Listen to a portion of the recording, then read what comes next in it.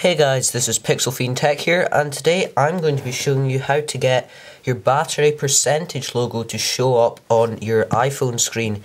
Now this happens automatically on iPads, but on iPhones and iPod touches you need to go into the settings to do it. So basically what it does is shows your battery percentage up here next to the battery thing, which allows you to have a more accurate reading of your battery, so you know how long you have until you need to charge it, which I find is a very handy feature. Okay, so you unlock your iPhone, and then what you have to do is go over to settings. Now you can see all your settings here for your different things, and go into general, which opens up your main field of settings.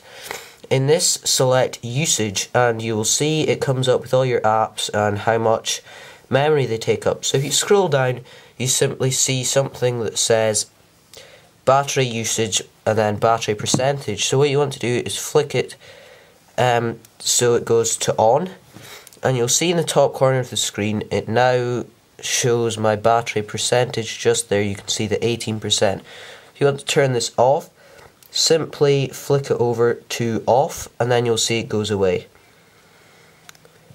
So guys, that's the end of the video. Thank you very much for watching. Please like and subscribe to my channel. Also, head over to Facebook and Twitter. My names are on screen, and I'll also put links down in the description.